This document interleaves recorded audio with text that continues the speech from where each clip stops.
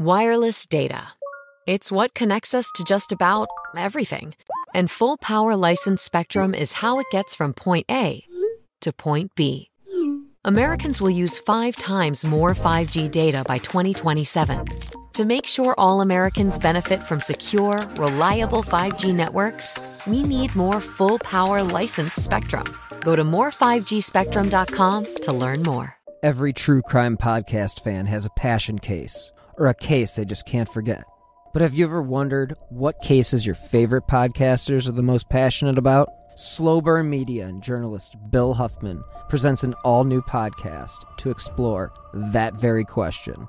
My Passion Case will be a weekly interview show hosted by Bill Huffman and will be released on Monday, January 13th. Each episode will feature a guest from some of the top true crime podcasts in the industry to discuss their passion case. Huffman speaks with the teams behind True Crime Garage, Generation Y, Criminology, Crawlspace, and many more.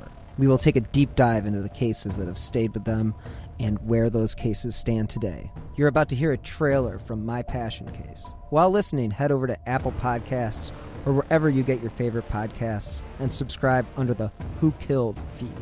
Don't forget, the first episode drops Monday, January 13th, 2020. This one stands out to me because I spoke with his father, I read his book, and I spent a good amount of time researching this case before I covered it. So it's set in pretty deep. The West Memphis 3 case really got my head turning. We're talking about the Silk Road website on the dark web. On the dark web. The Silk Road with Dread Pirate Roberts. So welcome to My Passion Case, and thank you so much for joining me. Yeah, finally you talked to the real hero of the True Crime Garage duo, the captain. You're always talking to Nick. So, I would like to talk about the Long Island serial killer. I'm really excited to talk about this because I am usually that person, at the bar, people are talking about something, and I'm like, oh, did you guys know that there's a serial killer at large, like down the street from us? And people usually have no idea. The case that I'm going to discuss today is a lesser known case. This is a case from one of my old haunts, one of my old neighborhoods. And that's part of the reason why this became a passion case for me. Looking, as an adult, what case has completely captivated me and I have just dove on into, and that is the Lewis and Clark Valley serial killer.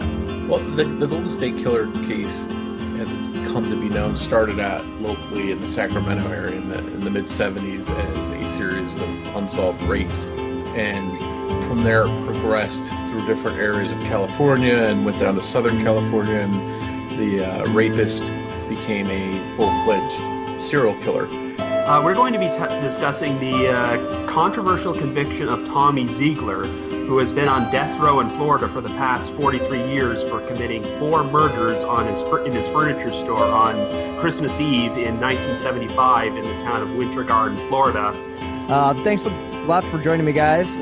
We got Tim and Lance here from Missing Maura Murray. And that becomes a bigger problem. So the chances of those being solved one day by that individual or other armchair detective individuals, slim to none. They'll be solved through like DNA or some kind of testing. It also spurred my interest in true crime. They did a very famous episode on Jack the Ripper, which is a case that I think still fascinates most true crime aficionados to this day. And I think that got me very interested in the subject of true crime. And also, and as I shared with you offline, I live in suburban Cleveland now, but I grew up in the southeast side of Cleveland, around the 55th and Broadway area. And it just so happens one of the greatest unsolved cases in American history had a definite connection to that area, and that's the Cleveland torso murders. I know a lot of people who, have the impression that sex workers are, out of it and, they're druggies and blah, blah, blah. But like these women were very intuitive and very smart and very, street savvy. And so to be able to make them feel comfortable when their job is to know in an instant who should I get in this car with or not, and every day know that their lives are at risk, I think this person was certainly charming. or at least, had a pretty good offer for them, probably offering a lot of money. I guess that's why I love this story, is because how far, there's all the black and white people of this world, and I'm not talking about race. I'm talking about people that are like, this is good, this is bad, you're good, you're bad, this is the law, this isn't the law, all that stuff. Their moral compass is set. But for the rest of us, how far do you go? How far do you allow this acceptance of this website? When do you draw the line that it's gone too far? And I think it's great that it forces people to question their own moral compass. They see 100 abandoned vehicles with alcohol in them, and then the person goes away, sobers up, and comes back, or goes to the hospital. It's very, very common. If you actually look at the police dispatch log, they kept all their eyes, as many eyes out there, as many eyes open that they had out there for her that night. And then they had to figure out, first of all, they had to figure out who she was, because the car wasn't registered in her name. And then they had to figure out how to contact her dad, and it takes time. And going back on it now, I'm 100% sure that all of the police involved would handle it differently. Rape itself is usually an underreported crime, and we know of 50 rape victims. I know he's a suspect in a few other ones, but I just think there's other people that never came forward for whatever reason, shame, guilt, whatever. I think there's other victims out there. I don't know that there's dozens more out there, but I'd be surprised if there's not more. And as far as we know, he killed 13 people. I think that number could be higher too. And then you look at his home break-ins and burglaries. Those are in the hundreds. China is making 370% more 5G spectrum available than America. Tell Congress to restore FCC auction authority and allocate more 5G spectrum to make sure America leads the industries and innovations of the future. Go to more5gspectrum.com to learn more.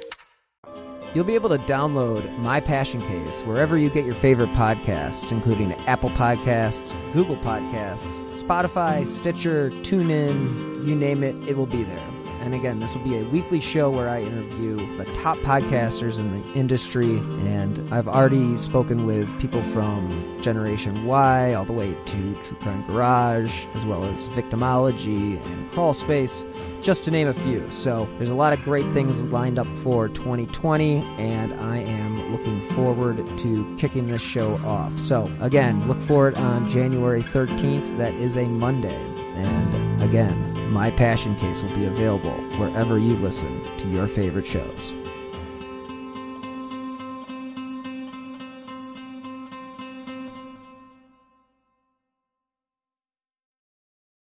Hello out there! Yes, hello out there, everyone. I'm Hal Schwartz. And I'm Flynn McLean. Together we host None But the Brave, a podcast dedicated to the music and career of Bruce Springsteen.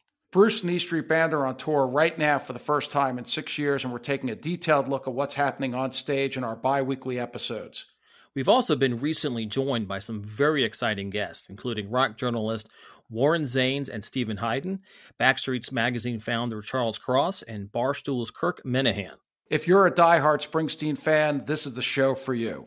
So please subscribe to None But the Brave on your favorite podcasting platform, and we hope to see you further on up the road. Thank you so much!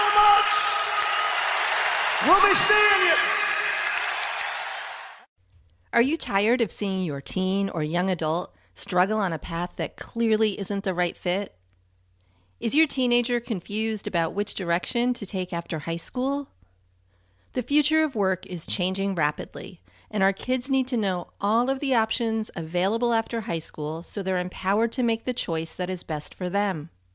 In each episode, we explore the latest trends that are shaping the opportunities of today and tomorrow.